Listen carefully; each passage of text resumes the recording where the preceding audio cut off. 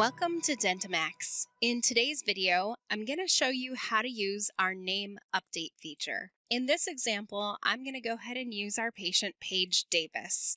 Let's suppose that when she comes into the office to check in, she lets you know that she got married recently and she changed her last name. To go ahead and correct her name, I'm going to go to her patient information screen, and she is now called Paige Henry. So I'm going to update her last name with the name Henry, save our changes, and then we'll now get a pop-up in the system that states the patient's name was changed and ask if we want to update the name on all of her future appointments. I'm going to go ahead and say yes so that her future appointments will match her new last name.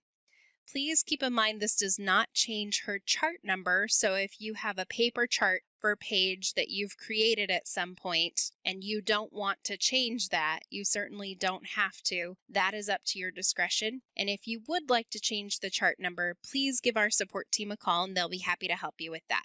For further questions, please feel free to contact us at 1-800-704-8494 or contact training@dentimax.com. Thank you.